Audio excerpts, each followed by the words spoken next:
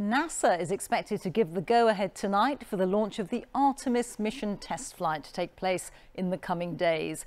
It's being heralded as the return of human exploration of the moon, as our science editor Rebecca Morell explains.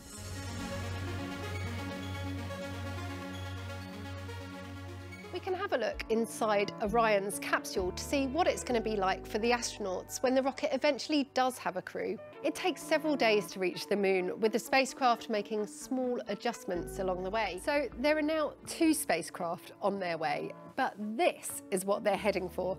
Their first stop, a small space station orbiting the moon. It's an audacious plan involving brand new technologies and many countries and companies.